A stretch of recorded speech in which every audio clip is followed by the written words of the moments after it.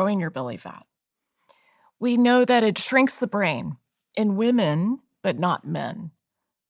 Starting in midlife, starting in your 40s. It's not an old age thing.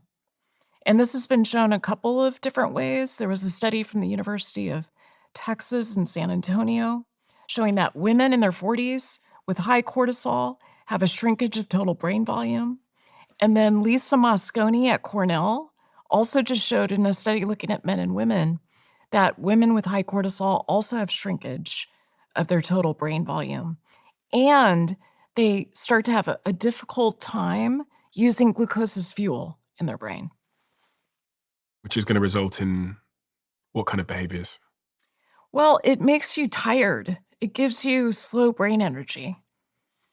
And I can tell for the most part, you don't have that. But if you do have it, there's a way that your brain slows down, you feel foggy, you're not